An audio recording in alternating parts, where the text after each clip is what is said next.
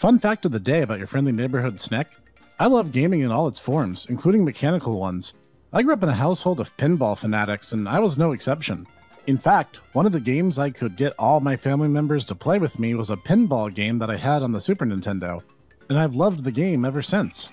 And speaking of games I've loved, and in this case also hated at times, it turns out that a particular Pokemon game I've missed out on all these years actually was a pinball title to itself. And since this Mons month, I decided I wanted to do a bit of a, shall we say, loose interpretation of a theme of spin-offs here. I decided to sit down and give it a try. How does it hold up? How did it age? Find out here. Join me for a closer look at the Pokemon pinball titles.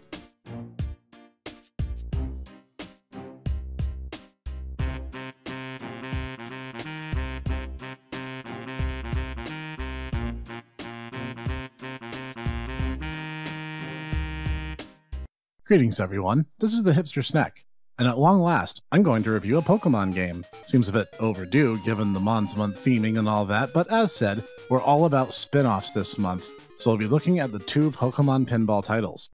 The first released on Game Boy Color in 1999, hitting the English-speaking world for the first time in summer, and introduced the core concept. It's pinball, but the ball is also a Pokeball.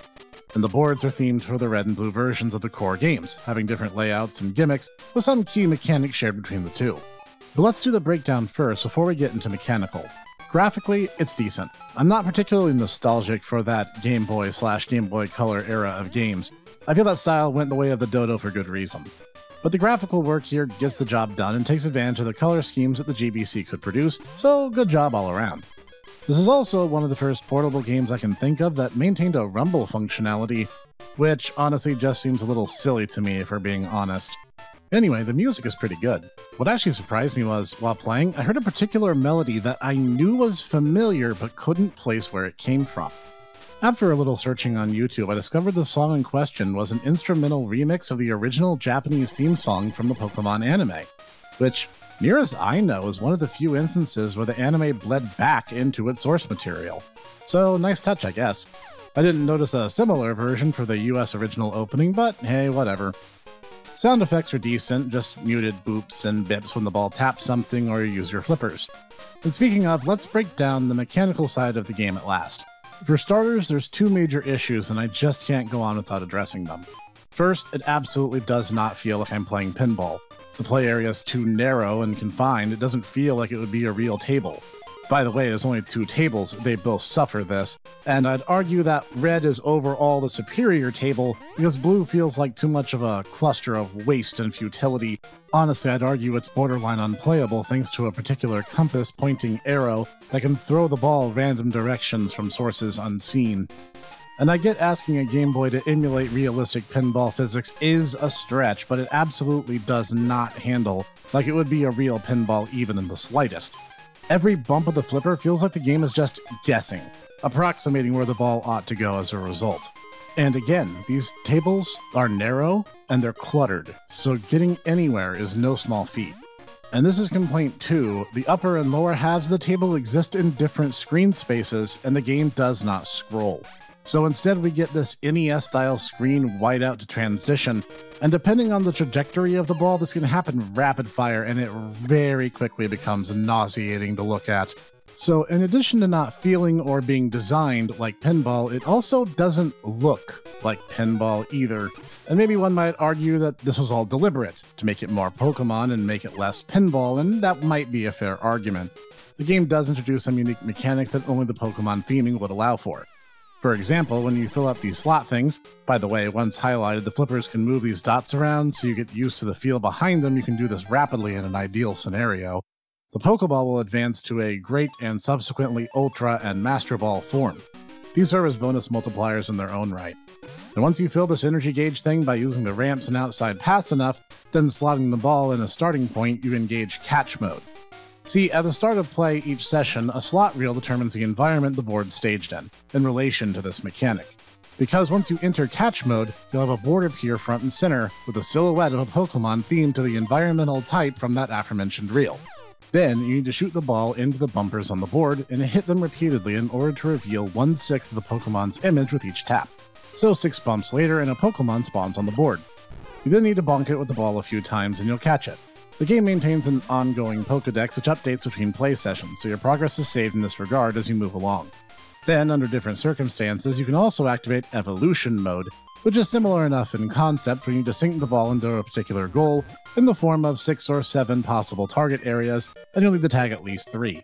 Upon doing so, you can then select a Pokémon to evolve to their next state, and also get that Pokédex entry as a result. However, to do this, it must be a Pokémon that you caught during the current play session, so no backtracking on this one. Because the game only has 2 tables, this is where the bulk of the gameplay hours will ultimately come from, as it is entirely possible to get all the original 151 Pokémon in this fashion. However, this isn't all there is to the gameplay experience. There's also mini-games, which can randomly queue up. Or it certainly seemed random to me, I really can't tell you. The one I would get a lot more than any other one was this one where Meowth would casually stroll around, and if I bonked him with the ball, he'd drop some coins, which I would then get points for if ever I bumped the ball against them.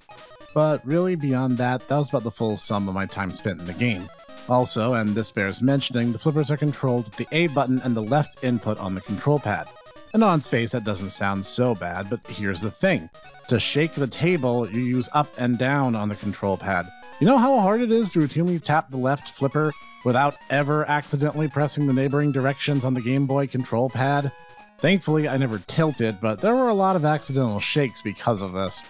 Also, as an aside, the Pokeball is markedly larger than a traditional pinball. And yet, there were still times when the ball would take certain curves and then zip between the paddles, completely ignoring any and all input from the player and force a loss.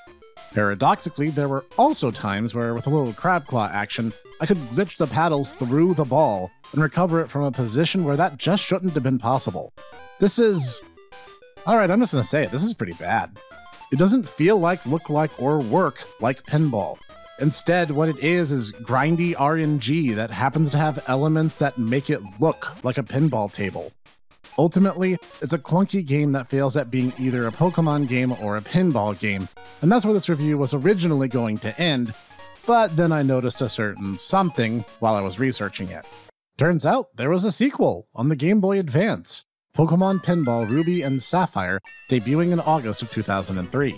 With the hardware upgrades came some much-needed fixes, like smooth scrolling, wider tables with more interesting minigame events, and shaking the table is now assigned to the L and R buttons instead, making the key controls much more intuitive.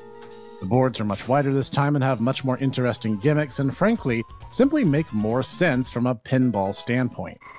In addition to the capture and evolution modes, which function more or less in identical fashion as the first games, the game also adds the new mechanic of egg hatching, where shooting the ball into an incubator will cause an egg to hatch after enough passes through, then a Pokemon will wander onto the board at random.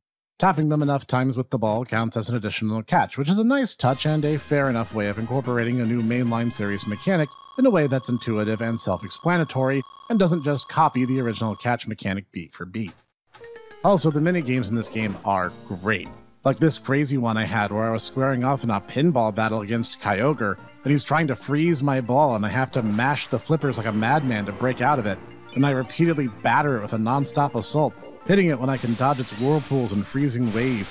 This is good stuff. Or how about this one? I got this one a few times where Duskulls float around and I have to bap them with the ball, and then a giant boss Dusclops comes out to have a go at me, but he blocks direct attacks from the front, so I have to bank it off the sides to hit him in the back or sides.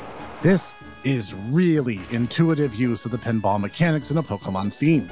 I found myself completely changing gears because here's the best part. It finally feels like I'm playing a pinball game. Obviously, it's not a perfect one-to-one recreation of physical feeling of pinball, but it's so much closer that any discrepancies can be chalked up to simply being video game abstractions.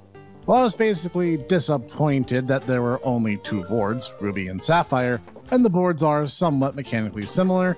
I did find myself really enjoying it just because the game was good. It also helped that one of my first catches in the entire game was Vibrava, which then evolved into Flygon on the same playthrough, which is my favorite Pokemon, so maybe the game was also bribing me along the way for a good review. But even so, I was genuinely enjoying this version. I played far longer than I needed to for the sake of this review because I was actually having fun. Game feel is one of those things that can be difficult to explain, but the difference between the first game and this one is night and day. The gameplay is much faster and vastly more engaging. There's more to do and more to see, and even though it does rely a lot on the repetition and RNG, especially given there's only 2 boards and the theme is set like a slot machine again, the game does help a bit with that, as there's now a travel mode where you can respin the reel to determine your location anew without losing and starting over.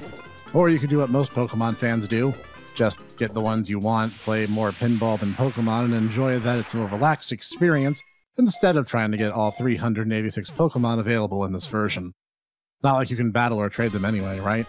Overall, Ruby and Sapphire is a huge step up, and if you want a fun, simple, but engaging pinball experience, I actually recommend this one, vastly more so than its predecessor.